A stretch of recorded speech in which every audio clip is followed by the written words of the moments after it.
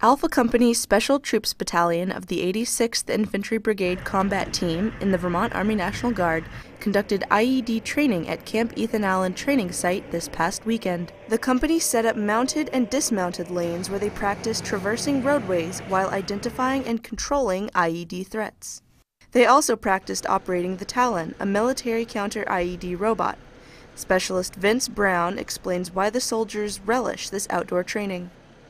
We are definitely a unit that likes to be outside. Being in the armory is not fun for us. We get a little bit antsy. So every time we come out and do training, hands-on training, we get pretty excited. Second Lieutenant Tyler Vaughn tells us how this field training motivates the soldiers in the unit. Them being able to experience something like this again brings them back to why they joined the Army and what they want to do when they come to drill weekends. And something like this is the motivational training that they look forward to. Reporting for the 172nd Public Affairs Detachment, I'm Specialist Gillian McCreedy.